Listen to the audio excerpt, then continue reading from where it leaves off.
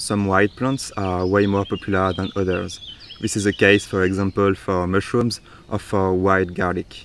And it's also the case for the plant I'm looking for today. And this plant, here where I am, in France, I am in the north of France to be precise, it's called Asperges. It means literally small asparagus. And in English, it has several names: wild asparagus, buff asparagus, Prussian asparagus, I think, always asparagus. But in reality, it's not an asparagus, it's just not the same plant.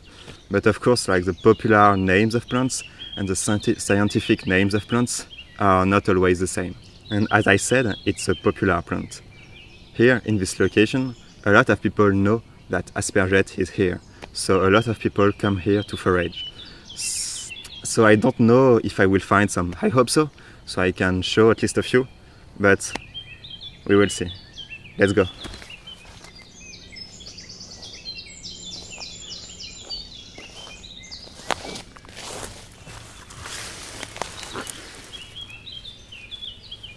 Okay, I already found a few.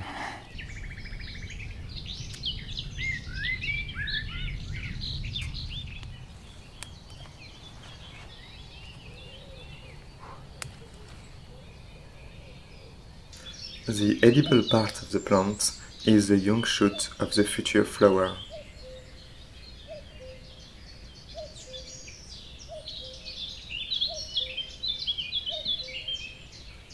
All these thin yellow leaves on the ground are asperges, wild asparagus. The vast majority of young shoots have already been harvested.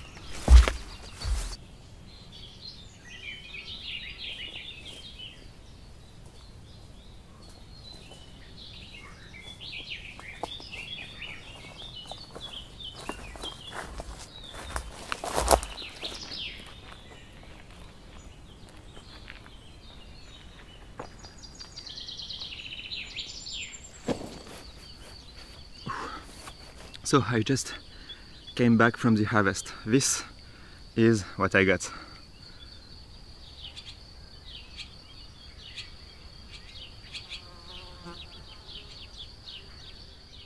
Not bad. So asperges can be eaten raw.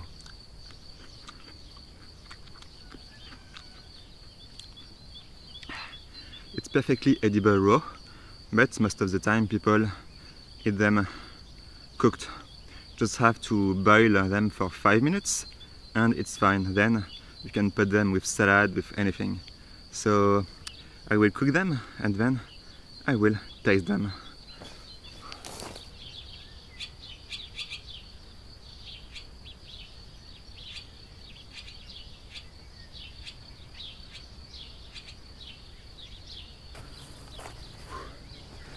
So this is what asperget looks like when it's cooked.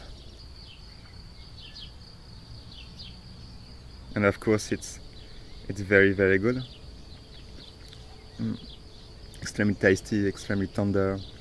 I understand why people go out in the woods looking for it, and some people are also selling asperges on the markets. Now I will share this, and thanks for watching. Oh, and this is what I did for my lunch with the asperges.